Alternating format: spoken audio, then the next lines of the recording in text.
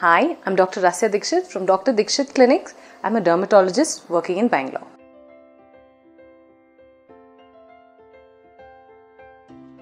The skin is the largest organ in the body and it is a very mysterious organ.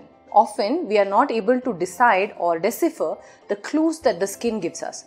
Many skin lesions look the same, and unlike most other conditions, you cannot diagnose a condition of the skin by doing a blood test.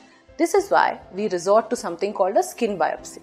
A skin biopsy is usually an investigation which is taken place only if we suspect that we cannot clinically or by identifying with the sign and the symptom of the patient diagnose the disease, or we think that doing a biopsy is going to give us more clearer insight as to what is actually happening inside the skin itself.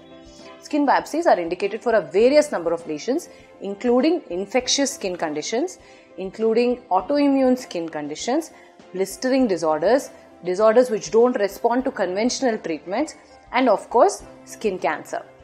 Though the word biopsy connutes or gives you an idea saying that we are looking for something very suspicious or very scary, it is not. In skin biopsies, a very commonly done outpatient procedure.